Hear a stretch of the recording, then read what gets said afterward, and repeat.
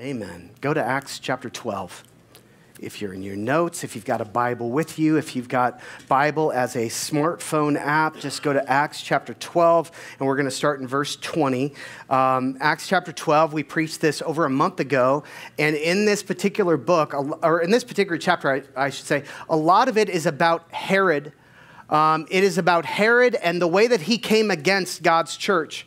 And in the first part of chapter 12, he killed one of the original 12 disciples, James. He martyred him, and then he arrested Peter. And if you remember that particular teaching, we looked at how Peter was thrown in jail. Peter was going to die, and then an angel came and set Peter free out of the prison, and there had been a prayer meeting all night, and we looked at all of that kind of stuff together.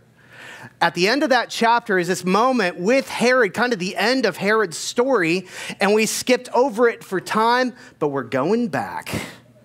Acts chapter 12, verse 20. Now Herod was very angry with the people of Tyre and Sidon. So they sent a delegation to make peace with Herod because their cities were dependent upon Herod's country for food. When the day arrived, Herod put on his royal robes. He sat on his throne. He's in his throne room, and he made a speech to them. And here's the reaction, verse 22. The people gave him a great ovation, shouting, "His voice is the voice of a God, not of a man." Now, this is important. Now, they're trying to make up with Herod here, these people are, because they need the food that his country provides. So they're sucking up just a little bit, yes? And they kind of overdo it a little bit. After he gets done with his speech, they say, he's not even a man, he's a God. And what you're not going to see in the passage is him saying, no, don't you dare say that. There's only one true God, and it's not me. Do you know that this morning there's only one true God and it's not you? It's not you. But he lets the statement stand. He drinks in the praise. Verse 23, instantly an angel of the Lord struck Herod with sickness because he accepted the people's worship instead of giving the glory to God. And so he was consumed with worms and died. Whoa. Whoa. That's rough, right? We are not teaching this in kids' Sunday school today, just so you know. It's a rough one. Herod meets a sticky end there. Meanwhile, the word of God, verse 24, continued to spread, and there were many new believers. And I just love the way that Dr. Luke, the author of this book, kind of puts that together. Herod just died a gruesome death, but the church of God kept growing. Like, wow, man. That's a lot. It's a lot to take in. And he dies. Josephus, who is a Jewish historian at that time, and he's part of the royal entourage, Josephus is. He's not a Christian, and he writes history at the same time that these Bible events are taking place. And we have some of Josephus's books. One of them is called Antiquities of the Jews. And in Antiquities of the Jews, he covers many things that are in the Gospels and in the book of Acts, specifically the crucifixion of Jesus before Pilate. Josephus covers that. And this particular scene with Herod, Josephus covers this as well, even with a lot more detail. And Josephus says that he came in adorned in these royal robes that were somehow sequenced and they were reflecting the light, and it looked like it was kind of like heavenly glory coming off of him. And that's when they all yelled out, he's a God and not a man. And then Josephus says he was struck sick and he went into his tower room for 5 days and slowly died a painful death. I bring up Josephus there just to let you know that one of the many ways that we feel more confident about the stability, the veracity, the truth of God's word is because there are other historical sources outside of the biblical records specifically that say the same thing, that were written at the same time, that were written by people who were not Christians and not trying to further necessarily the Christian text, but they affirm it. And that's part of what helps us feel strong about it. So back to the worms for a second. It's a severe reaction from God, yes? It's a big reaction. And we see that and we're like, why such a big reaction? He's walking in pride here, and I get it, and I get the ego, and I get that he shouldn't have done it. But the truth is, I look around the world today, and I see in our political environment, and especially in Hollywood, there's a whole lot of people taking praise almost at the level of the divine that they shouldn't be taking. And God's not striking them all dead. So why did he strike this guy dead? I don't know. It is God's sovereign choice. Yes. And that's what you see throughout the scripture. There are certain moments when God puts all of the data together, all of the outcomes together, and says, I've got to make a point in this moment. And sometimes we don't know all those specifics behind God's wisdom in those decisions that he makes. If you're really curious about this particular topic, why does God sometimes bring this level of a punishment? Go back to Acts part 1 and look for the week where we did Ananias and Sapphira. We spent the entire week on this particular question, and that's my cop-out, and we're going to keep moving. We're not going to talk about his death as much. We're going to talk about his pride. Pride is the topic today. Pride, ego, receiving praise that's not meant for you, that you don't deserve, wanting to be top, wanting to be in charge, wanting to be higher than everybody else in the room, pride. How many in this room right now, show of hands, struggle with pride?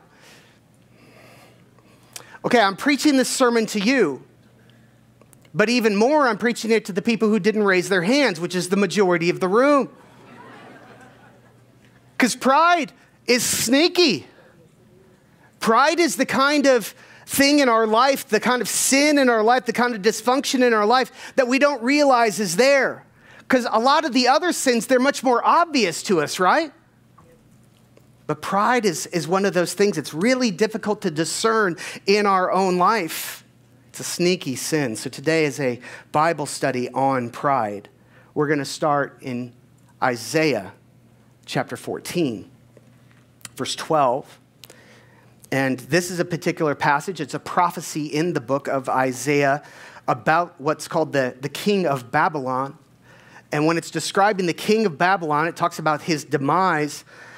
He begins to use language that scholars believe he's not just talking about the physical king of Babylon that existed at the day and age of that prophet, but that the prophet, through the Holy Spirit of God, is also at the same time speaking about Satan himself. The same thing happens in the book of Ezekiel. The same thing happens in the book of Revelation. This particular scene is described. So in verse 12, he says, how you are fallen from heaven, O shining star, son of the morning, which means Lucifer. You've heard that name before. We don't know if that's a title or if that's a name of Satan. You've been thrown down to earth, you who destroyed the nations of the world. For you said to yourself, look what he said, I will ascend to heaven and set my throne above God's stars. Stars there are angels. I will preside on the mountain of the gods far away in the north. I will climb to the highest heavens, and I will be like the Most High. Lucifer's chief sin, his first sin, was his pride. Was the impulse inside of him that says, I will not be second place. I will not let someone else sit on the throne. I will not be less in glory and power and holiness than the one true God. I will be like the Most High. That longing, he brings it to the first man and the first woman. So go to Genesis 3, verse 4. And this is a familiar scene. This is in the Garden of Eden, and the woman and the serpent are next to the tree of the knowledge of good and evil, which they've been told not to eat. And the serpent says in verse 4, you won't die. God knows that your eyes will be opened as soon as you eat it, and you will be like God. Do you see it? Knowing both good and evil. He entices her with the same lie and the same sin that he had fallen for. Of course, he assumes That's the thing that I wanted more than anything else, was to be above God, to be like God. She must want the same thing. And he entices her with his own pride. Verse 6, the woman was convinced, and she saw that the tree was beautiful and its fruit looked delicious, and she wanted the wisdom it would give her. So she took the fruit and ate it, and then gave some to her husband who was with her, and he ate it too. I want to be as wise as God. I want to be as holy as God. I want to be on the throne of my own life. I want to be captain of my own ship. I don't want to obey anybody else. I don't want to submit to anybody else's plans for me. I want to make my own plans and follow my own plans and gain my own glory that I earned myself. Even Moses, you keep going through the scripture and you start to see how this disease of pride had gone through all the different characters of scripture. Even Moses shows up with it. There's a moment where God tells Moses to speak to the rock. And when he spoke to the rock would start to pour out water so that the people could drink because they're in the middle of the desert. And Moses comes up to it and he strikes the rock. And when he strikes it, he says, "Must I bring this water from the rock for you? How dare you, Moses?" The supernatural miracle was done by God himself. You were merely his instrument. And he says, "Shall I bring the water from the rock for you?" He was taking credit for what was not his own. And Moses was dealt with by God. Even David later on, he's king of Israel, and at some point, I don't know if he got bored or what it was, but he decides one day that he wants everybody in Israel to be counted. He wants a census to be taken. Maybe so he can get to the end of it and he can brag about how many people we've got here. But he goes and he takes that census, and God sees through to his heart, and he sees the pride that's in David, and he judges David as a result. You get to the time of Jesus and in the Gospels, and you see it with James and John, because they're always fighting amongst the disciples for who is the greatest amongst us 12. They always want to be the top, and Jesus is always discouraged by that fight and that argument that's always going on. James and John even come to Jesus at one point and they say, "When you come into your kingdom, we would like to sit on your right and on your left," which were the top two places in a throne room. And Jesus said, "No, the Son of Man came not to be served, but to serve, and to give his life as a ransom for many." Jesus would eventually go and wash the disciples' feet and say, "I've served you in the most humble way. Now you go and do likewise." If you want to be great in the kingdom of God, you'll be the servant of all. See, Jesus came to bring an upside-down kingdom to us. We're going to talk about Jesus more in just a few minutes, but we're not done diagnosing ourselves yet. Pride is our greatest enemy. Thomas Aquinas said, "Pride is the mother of all sin." Early church father Jonathan Edwards in the 1700s, there was a revival in Massachusetts, and as he was seeing all these people come to God, this is one of his diagnoses. He wrote, "The first and worst cause of errors that abound in our day and age is spiritual pride. This is the main door by which the devil comes into the hearts of those who are zealous for the advancement of Christ." Who's zealous for the advancement of Christ? He's talking about Christians.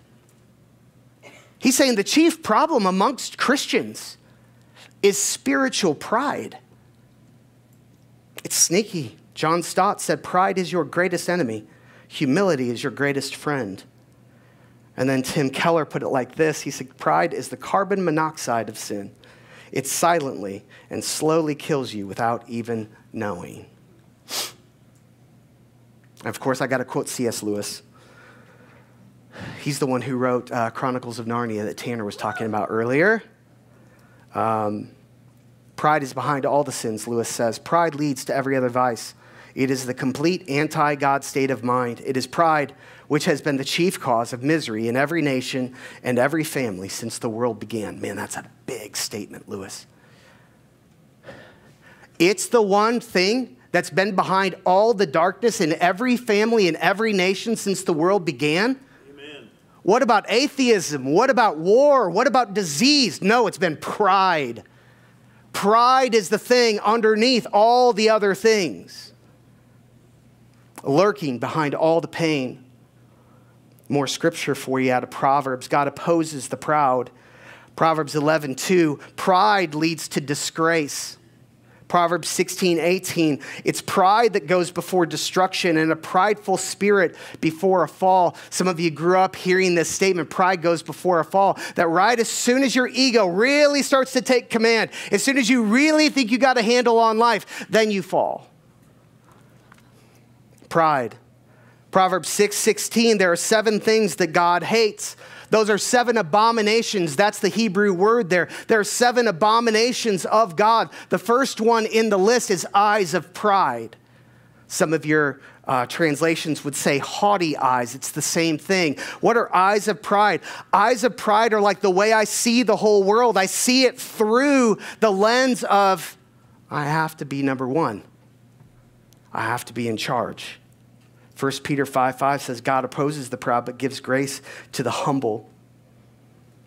Even more so, we definitely see it with Herod there, but God opposes any proud person. And he opposes the pride that's in your own heart. There are some things that maybe you could even look back on in your own past and you can see where God himself was coming against you. Maybe some things in your life right now that are being driven by pride, and God stands in opposition against you when you're full of pride. Well, why in the world would he do that?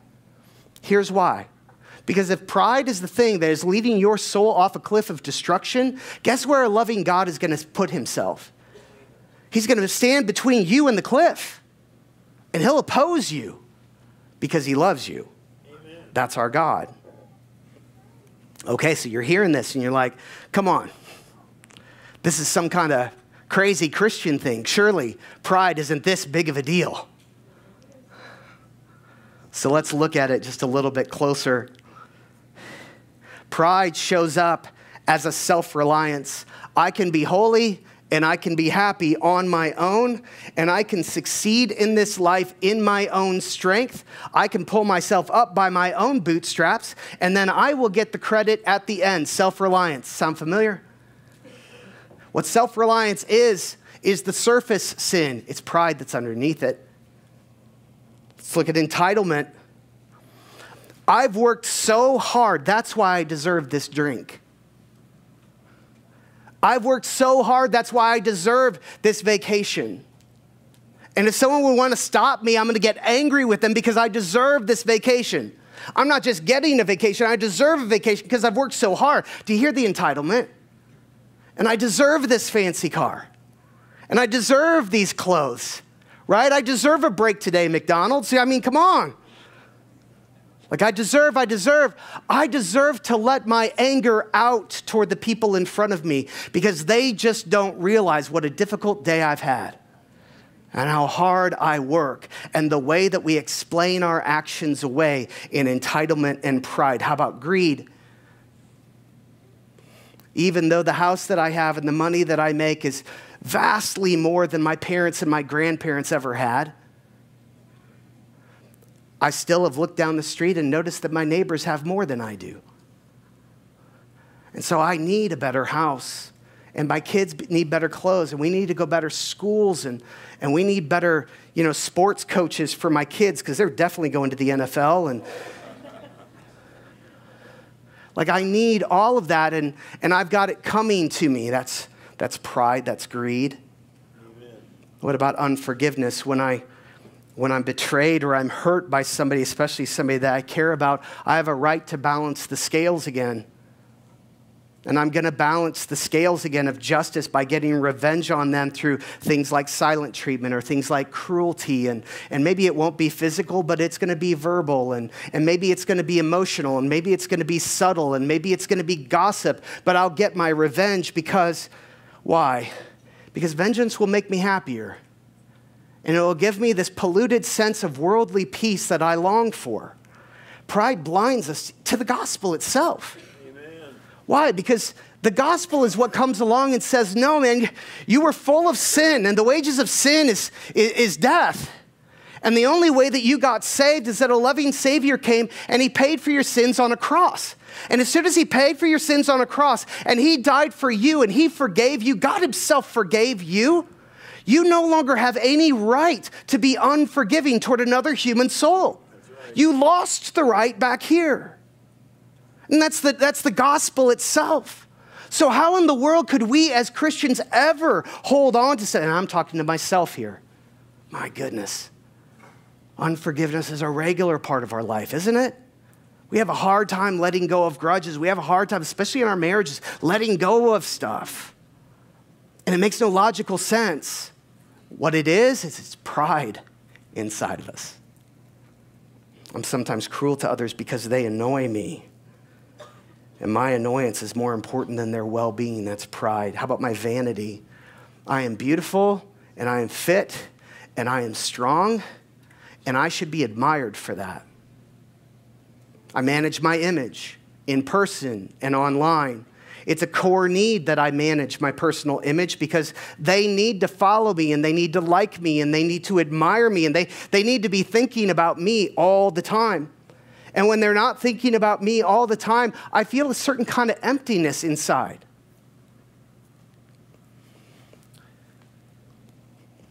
Self-obsession, vanity, when others don't pay attention to me. And this one gets a little weird because it's kind of a low self-esteem version. We don't associate pride with that. But pride can just be a self-obsession. And it can be a low self-esteem. And it kind of fools us in that way. But when other people are going out and they're forming friendships and there's a little group that we're not a part of and you see evidence of they're having dinner together and I wasn't invited and it's the way human beings are, but I take it personally. And they should know about my low self-esteem and they should have been more sensitive to me. And darn it, that's a clique and how dare they? And now all of a sudden I'm offended because they didn't stroke my ego. See, low self-esteem is a brokenness as well, and it can lead us to all kinds of bitterness and cruelty toward other people because they weren't sensitive enough to us. See, it's pride. Do you see how pride is underneath so many different things? It's the mother of all sin.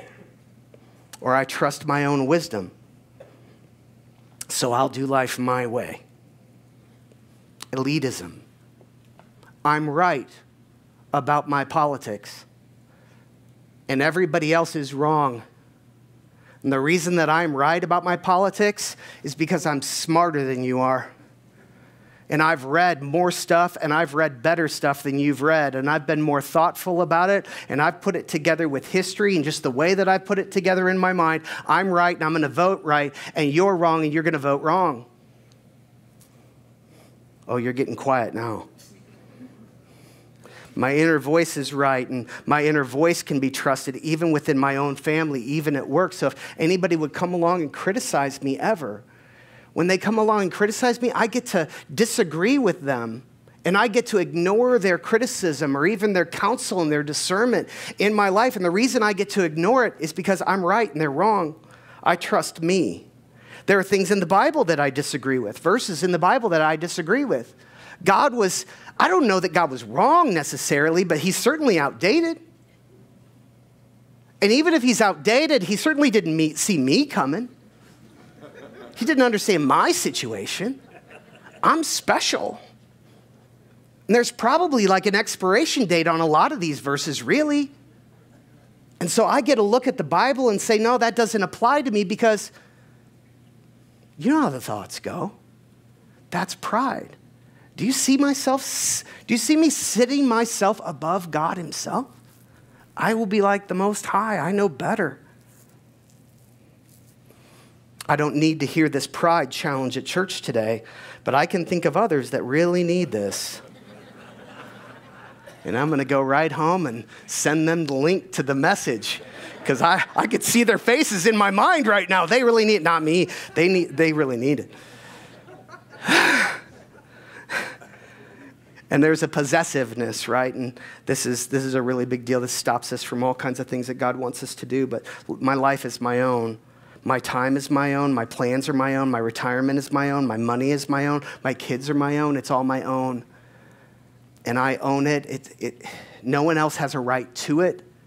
Not even God has a right to it. And so if God would ever come in and ask me to sacrifice anything out of my life, the answer is going to be no. And it's not greed, folks, it's pride. Because I believe that it's mine. Myself personally, when I first got saved, I didn't know I had pride. We talked about this at Growth Track class this last Sunday night. I grew up in the church. I was raised in the church. I knew a lot about the Bible, but the change had never really happened inside of my soul. And so I could say all the right things to you. I could fool you really, really well that I was a Christian. But the thing was, whenever in the privacy of my own life, I was doing my own thing and doing things that I knew that God did not approve of, it didn't matter to me.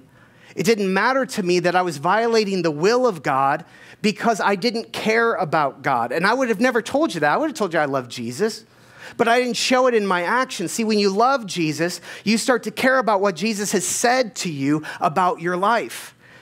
It's inescapable. And so as soon as I got saved for real, the Holy Spirit came into my soul. The scripture says the Holy Spirit convicts the world of sin, righteousness, and judgment. When that Holy Spirit came into my soul and began to convict me, I was floored at the pride I was seeing in my life every single day. Oh God, my ego is out of control. Oh God, every single thing that I do is driven by me trying to shape people's image of me all the time.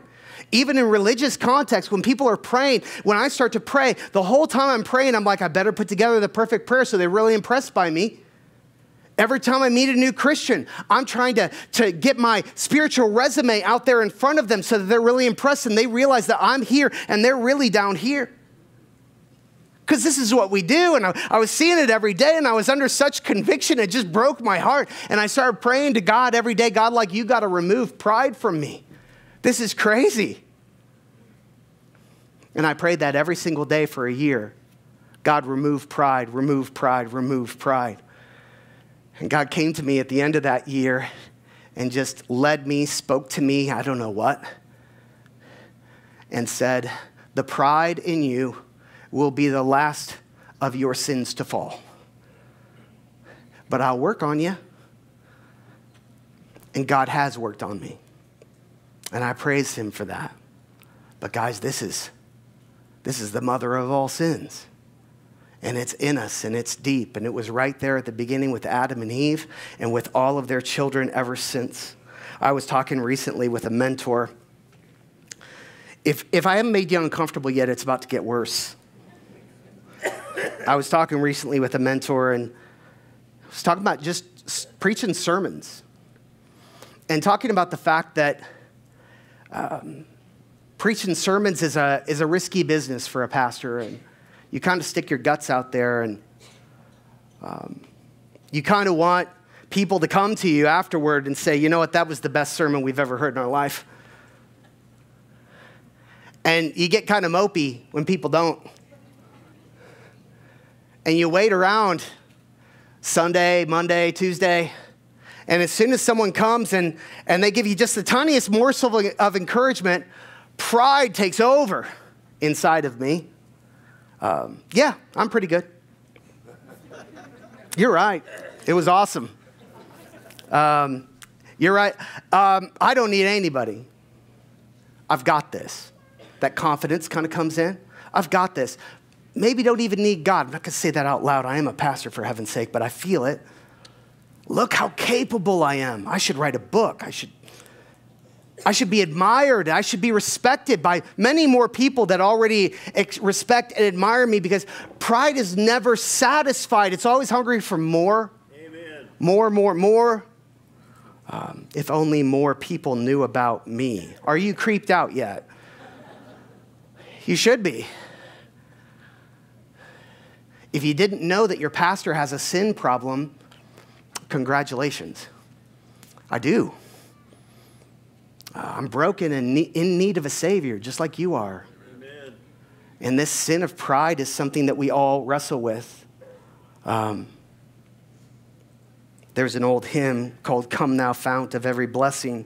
And this is one that I sing. Prone to wonder, Lord, I feel it. Prone to leave the God I love. Here's my heart, Lord. Oh, take and seal it for thy courts above. We're actually going to sing that later. Powerful, powerful hymn. Okay, so how do we get free of pride?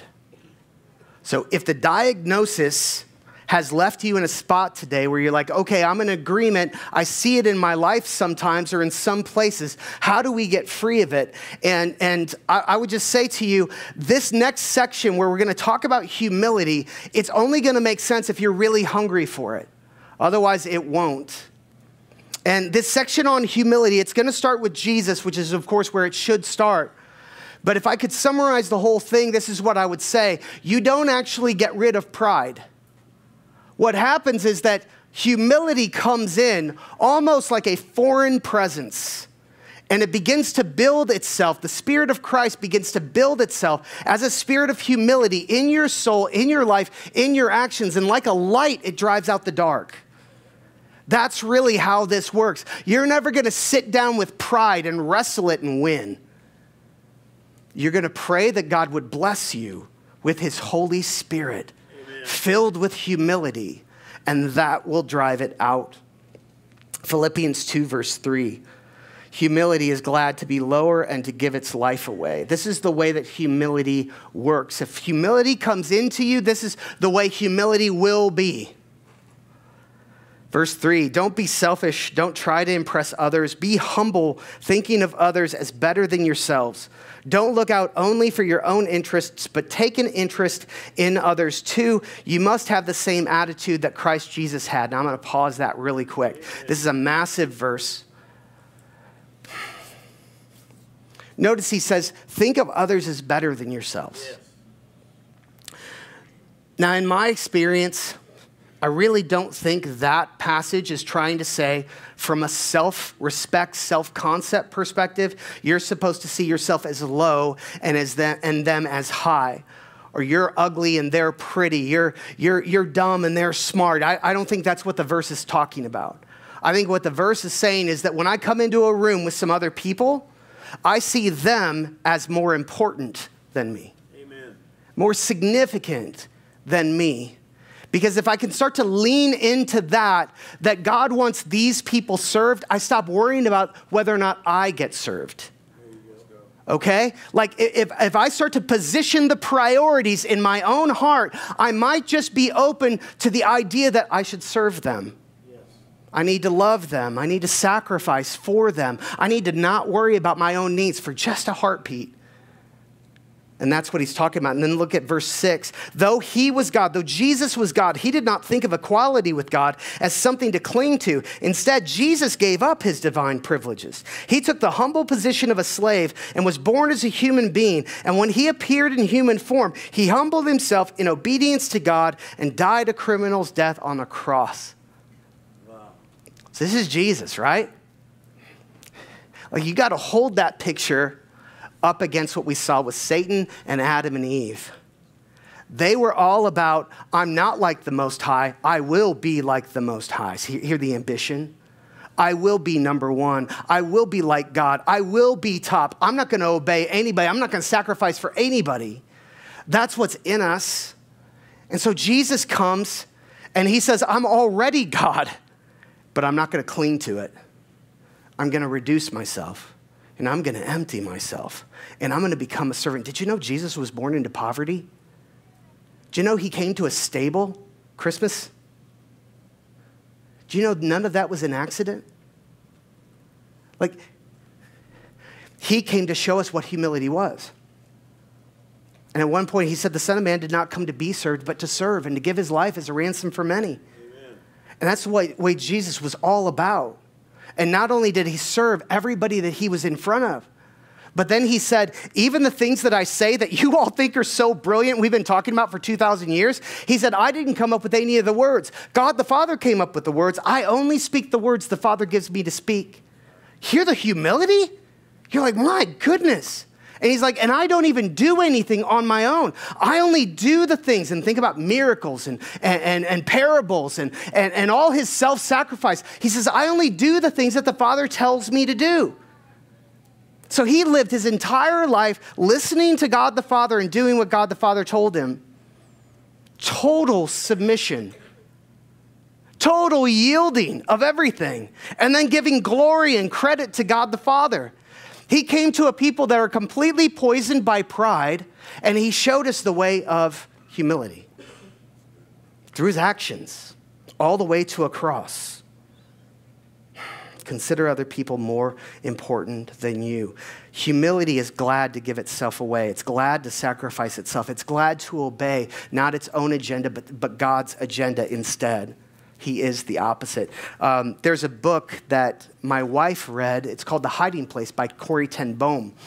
And she read this book, and it just kind of blew her mind. And she's like, Josh, you got to read this book.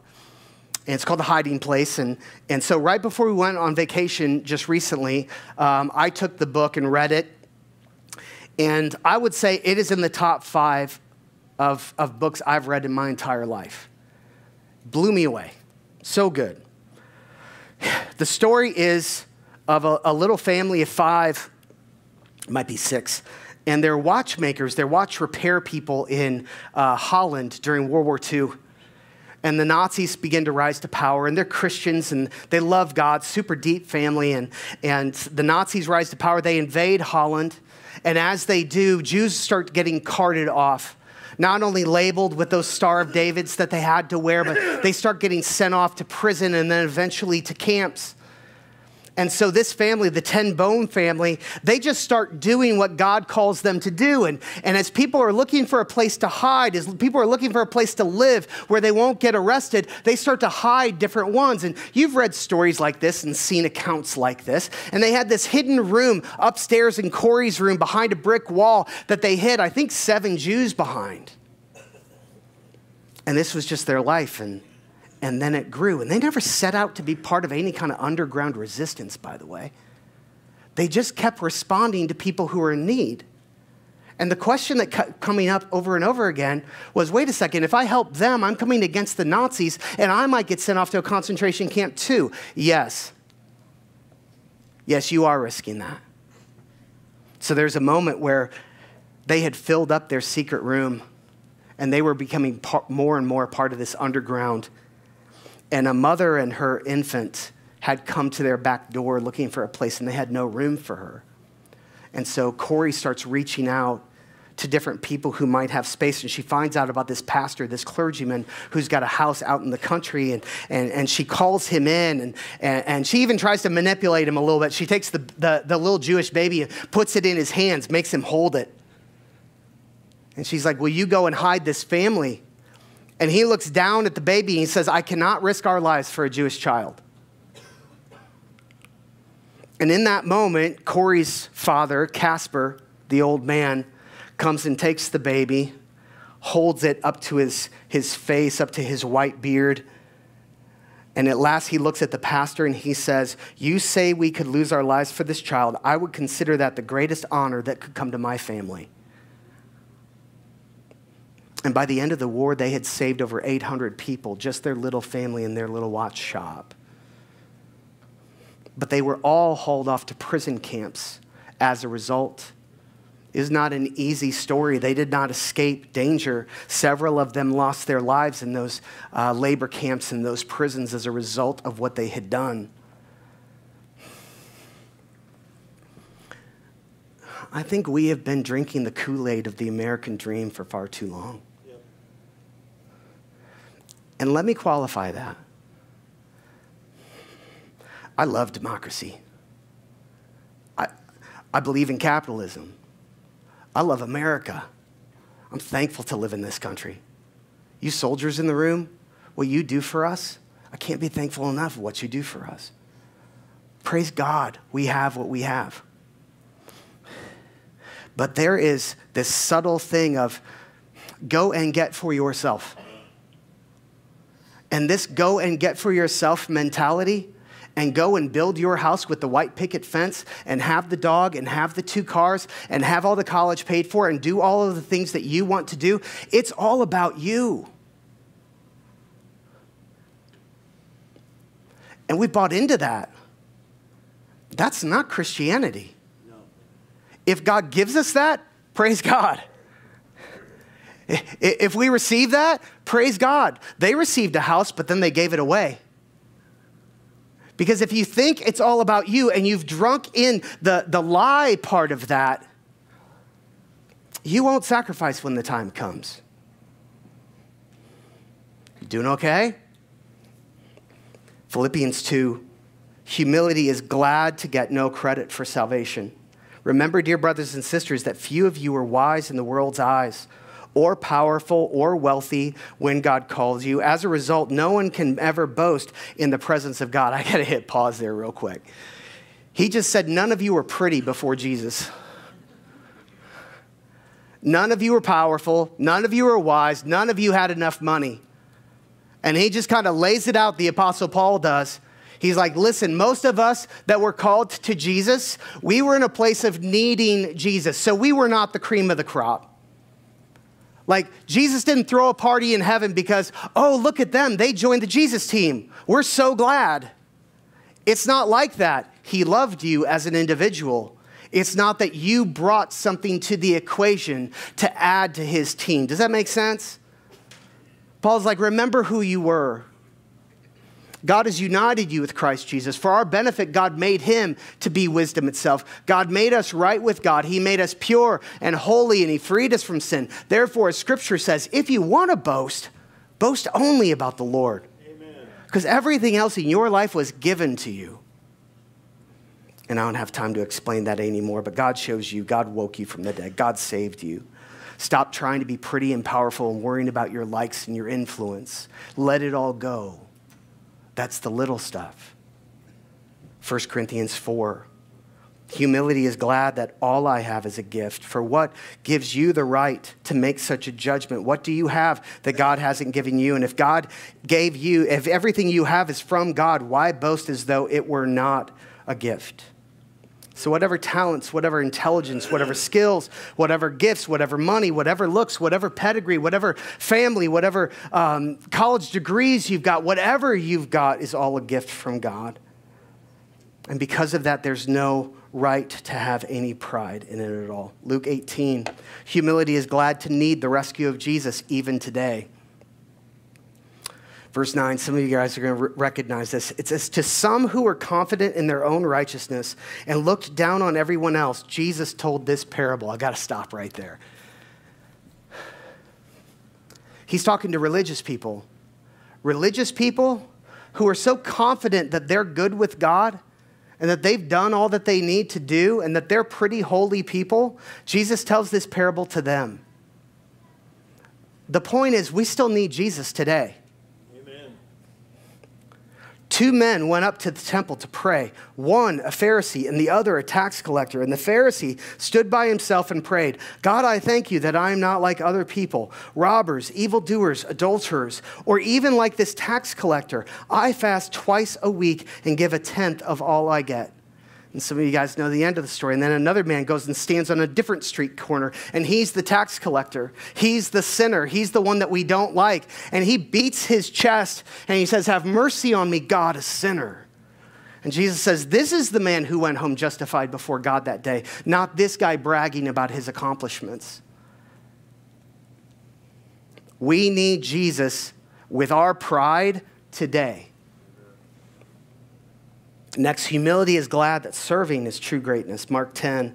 So Jesus called the disciples together and said, you know that the rulers in this world lord it over their people, and officials flaunt their authority over those under them. But among you it will be different. Whoever wants to be a leader among you must be your servant, and whoever wants to be first among you must be the slave of everyone else. So Jesus holds up a new ethic for the kingdom of God, this upside down kingdom. And he says, service is the way to greatness. Because service is the way out of pride. To serve other people and to give yourself away, like the 10 Bohms did, that's the way that you start to put to death the demands of your own heart. It's in the action of giving away the way that Jesus did. I give away everything. I give away my time. I give away my money. I give away my agenda.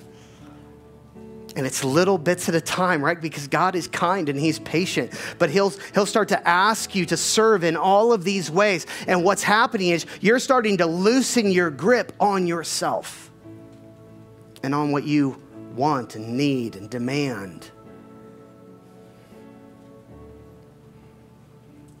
Some of us are like, if the day ever comes and I got to risk my life for somebody else, I'll do it. And here's the thing. If you're not doing it in small ways today, you won't then.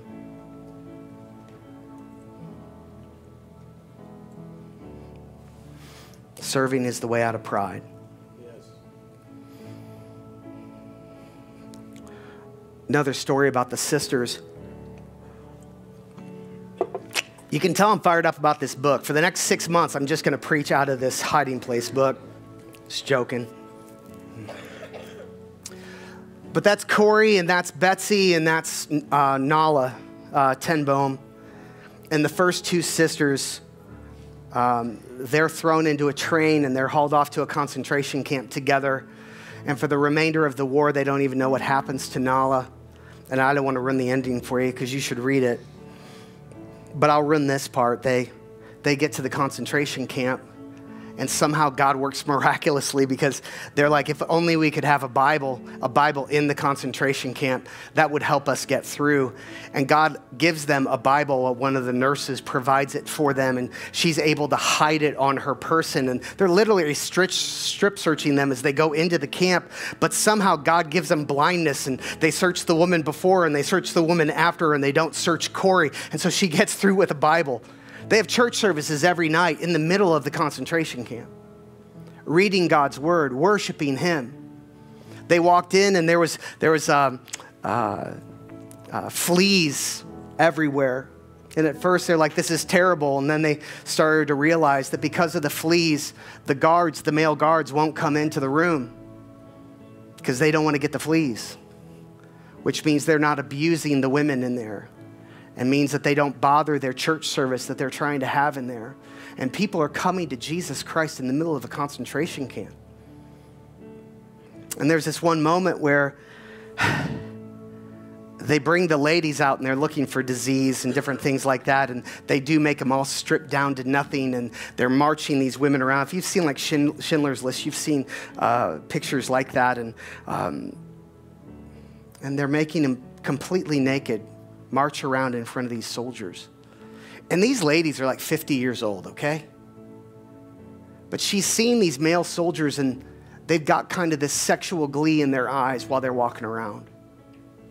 And Corey's just disgusted by it, ashamed. And she's just struggling within herself. And she's the author of this book, so she's writing about all of it and just everything that she's wrestling with. And all of a sudden her sister, Betsy, says, "Oh, Corey," she says, "Jesus was stripped naked on the cross and I never thanked him." So Betsy's in the middle of the same disgust that she is. And she's like, it just occurred to me that Jesus was stripped naked too and shamed. And he did that for me. And I never once thanked him for it. And now here I am experiencing it. And I've got a new way of gratitude with my Savior. Now, I just lost like 80% of the room because you're like, that's nuts. It is nuts. It is nuts because all of us would be about our own survival. All of us would be about the injustice of it all. All of us would be filled with thoughts of rage and anger and revenge. Or God, just get me through. She was in a different place. She's thinking about the cross, thinking about her Savior, thinking about being more thankful than she's ever been before. Guys, that's a different level. But you're talking about these ladies that have been denying themselves and risking their lives for probably 4 years of occupation up to that point. Do you see what Jesus built in them? If you're like me, you feel the heat off of their faith and it feels otherworldly and you want it. I want it. I'm done with pride. I'm sick of pride. I want it gone from my life. It's the thing that keeps bringing destruction. I want to be free of it. I want to be set free of it. Oh God, bring humility into my life. If that's your prayer today, It's only a miracle ever. So here's the practical how-to, and this is what we're going to pray here in just a second. We've done a lot of diagnosing today. As you're going through your life and having interactions and you see pride start to creep up, don't deny it. Take it to God. Pray a prayer. Whisper it in a moment. God, would you bring humility into my heart? Because I don't have it right now. Don't be shocked. Don't be surprised. Don't be condemned. But God, I need you to build humility in my heart. It's a supernatural thing. It's a foreign spirit. It is not part of my human brokenness from Adam and Eve. They didn't give it to me. Only Jesus can give it to me. Pray for that. Why don't you guys stand?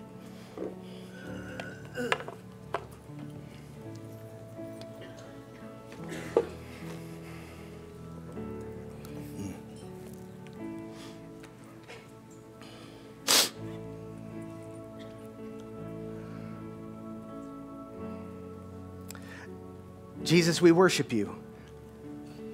And I mean that. Lord, our minds are filled with not just what you did on the cross for us, Lord, but the way you lived your life, even the way that you came to us in poverty, Lord, the way that you came to serve, Lord, every day of your life, risking your life, giving yourself away to others. God, we want to be that way. So God, I pray for a miracle all across this room, Lord, that you would begin to change us, Lord. And I know it happens moment by moment and day by day. But Lord, would you come in, Lord, and would you start to give birth to this spirit inside of us? Be the light, God, that drives out the dark of our lives. We love you, Jesus. In Christ's name, amen.